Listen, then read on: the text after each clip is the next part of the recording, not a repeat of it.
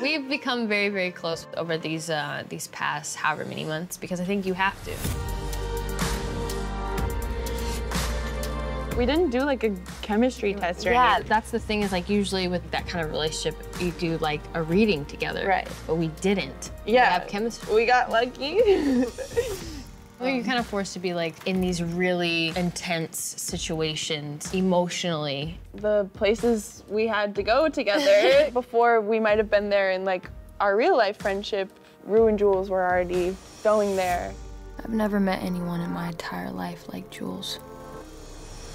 I think the relationship goes through like a lot of different levels. Rue honestly and immediately falls in love with Jules. She just has this want to just make her happy. And I think this is the first time that we really get to see Rue like genuinely happy about life. There feels like there's like a little bit of a light at the end of the tunnel for her. So I think she goes really hard, really fast, a little faster than maybe Jules is prepared for.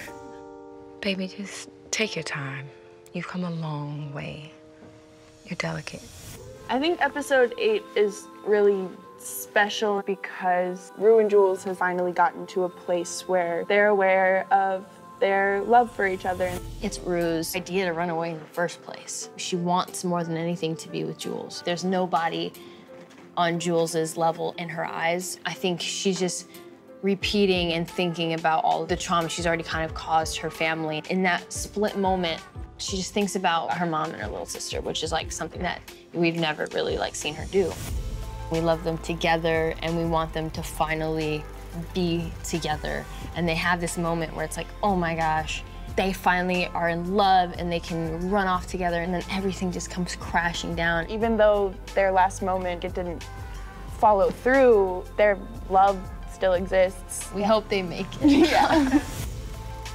Our cast has gotten very close with each other because if they're not like literally naked in front of each other, they've had to be like emotionally naked in front of each other. She seems to be in every form. The worst, the best. Vice versa. And vice versa, Yeah. so it's like there's no judgment. We don't have it's to all hide love, anything. nothing to hide. I feel like I've got like a new sister.